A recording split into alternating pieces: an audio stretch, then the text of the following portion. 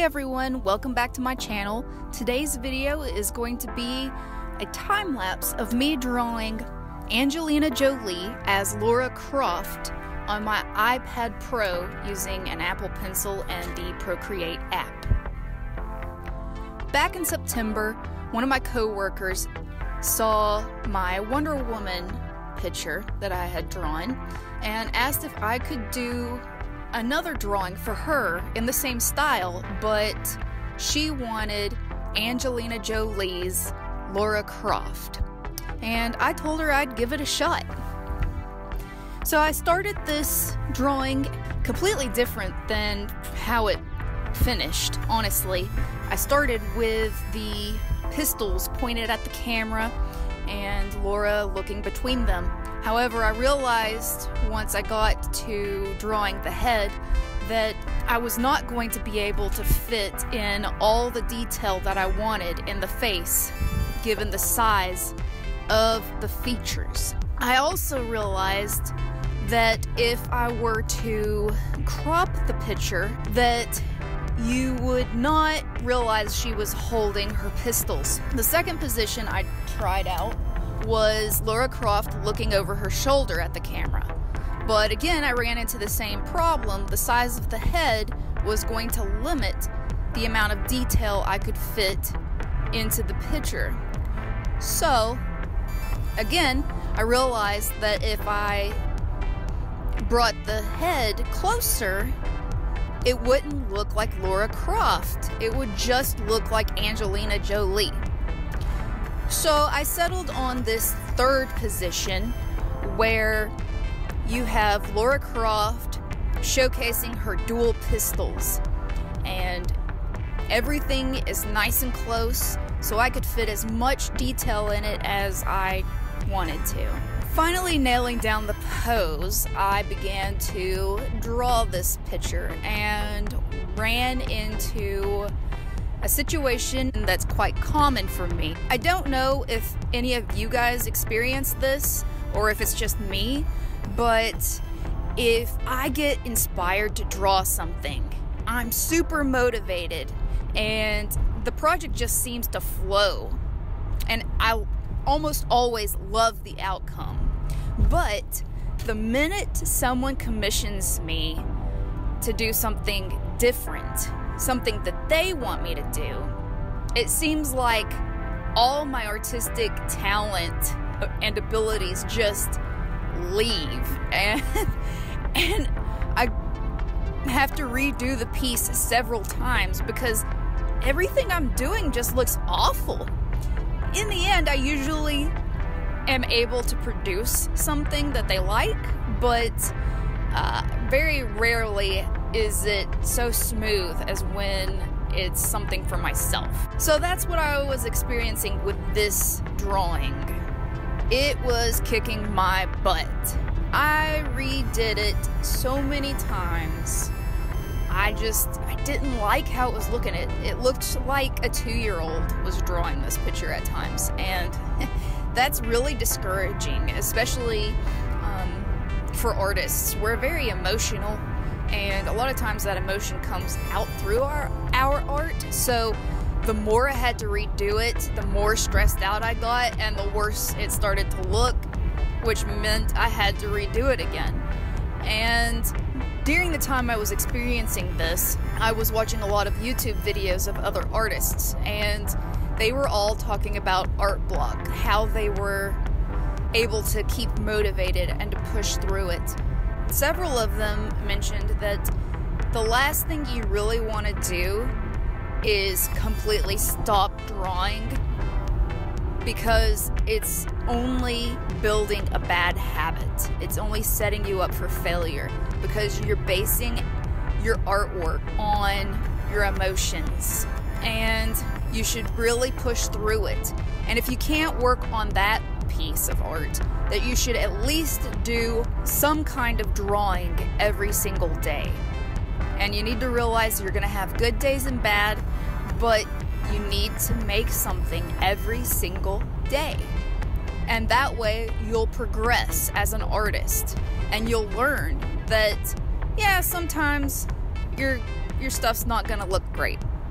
and other times it's gonna look fantastic, but you just keep going.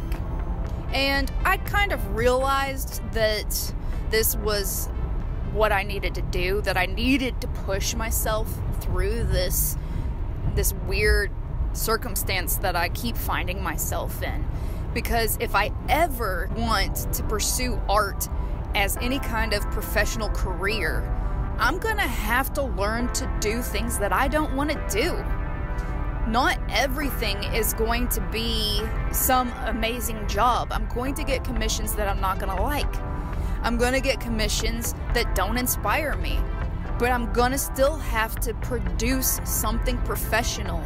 So I had already determined that I was going to force myself through this. But around that same time, I started hearing about Inktober. Now, Inktober has been around for 10 years. They celebrated their 10th anniversary this year, 2019. I was just now hearing about Inktober. Yes, I'm very behind. At least I found out about it though, right?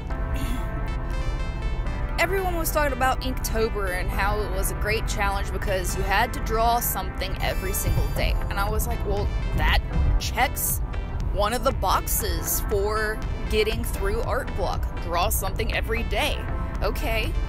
Well, since my friend at work said that I could take my time on this picture, that she didn't need it right away, I decided to take a break from that picture, but not from art.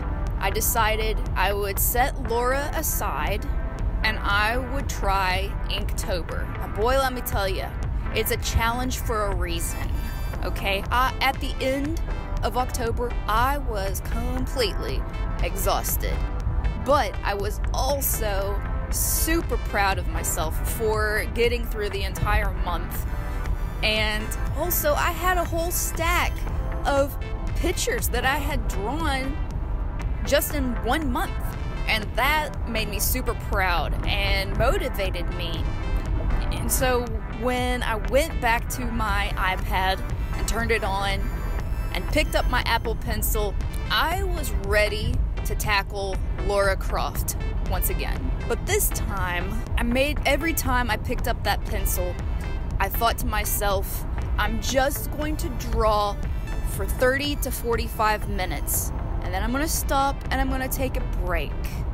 And if I don't feel the need to continue drawing, I'm not going to. Much of November, I actually only worked on this drawing 45 minutes each day. Okay? Some days it was 30, some days I got a couple hours in, but for the most part, it was 45 minutes. However, as you know, if you live in the US, we celebrate Thanksgiving around the end of November.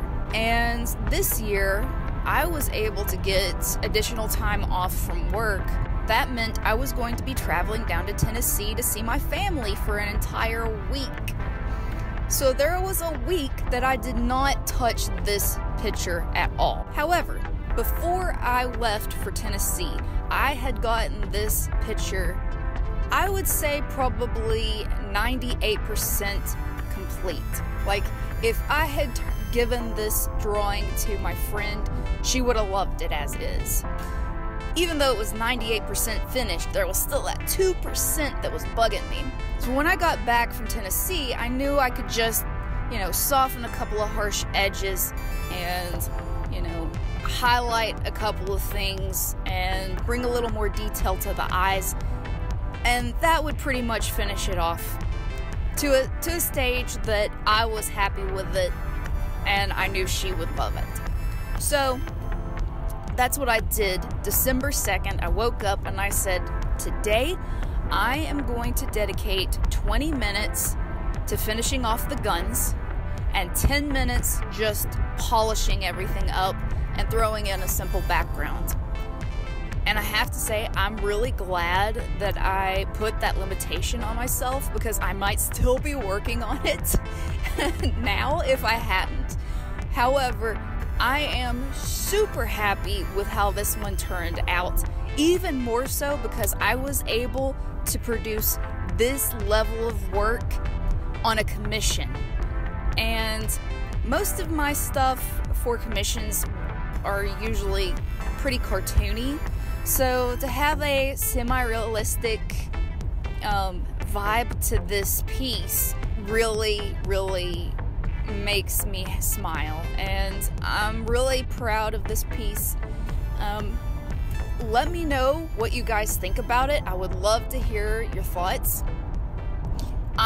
As an artist, I can see all the flaws, so I know they're there. I know they exist. So don't be too critical, okay? But overall, I think you can definitely look at this picture and say, that's Angelina Jolie and that's Lara Croft.